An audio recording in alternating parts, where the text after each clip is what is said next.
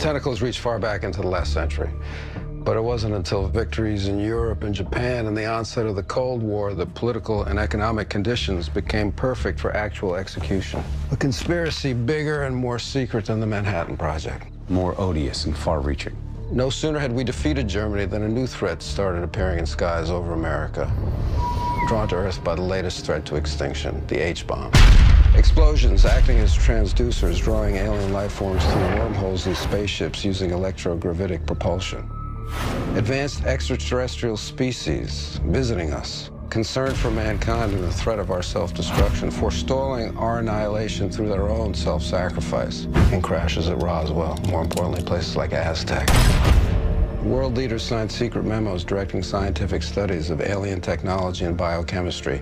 Classified studies were done at military installations S4, Groom Lake, Wright-Patterson, and Dulce. Extracting alien tissue. Tests were done on unsuspecting human subjects. And elaborately staged abductions in craft using alien technology recovered from the down saucers. Including human hybridization through gene editing and forced implantation of alien embryos.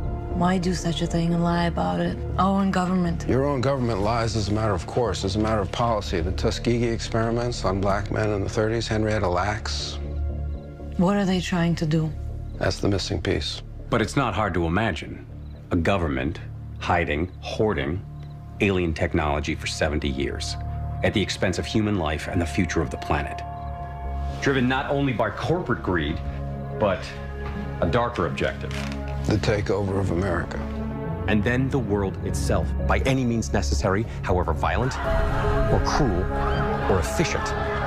By severe drought, brought on by weather wars, conducted secretly using aerial contaminants and high-altitude electromagnetic waves, in a state of perpetual war. To create problem, reaction, solution scenarios to distract, enrage, and enslave American citizens at home. With tools like the Patriot Act and the National Defense Authorization Act, which abridge the Constitution in the name of national security. The militarization of police forces in cities across the U.S., the building of prison camps by the Federal Emergency Management Agency with no stated purpose.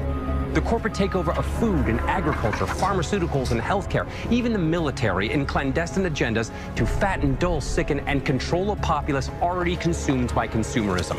And I encourage you all to go shopping more. A government that taps your phone, collects your data, and monitors your whereabouts with impunity. A government preparing to use that data against you when it strikes. And the final takeover begins.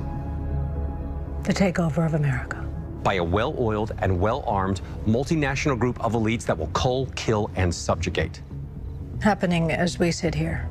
It's happening all around us. The other shoe waiting to drop. It'll probably start on a Friday. The banks will announce a security action necessitating their computers to go offline all weekend. Digital money will disappear. They can just steal your money? Followed by the detonation of strategic electromagnetic pulse bombs to knock out major grids. What will seem like an attack on America by terrorists or Russia. Or a simulated alien invasion using alien replica vehicles that exist and are already in use. An alien invasion of the U.S. The Russians tried it in '47. You can't say these things. I'm going to say them tomorrow. It's fear-mongering, claptrap isolationist techno-paranoia, so bogus and dangerous and stupid that it borders on treason. Saying these things would be incredibly irresponsible. It's irresponsible not to say it. Especially if it's the truth.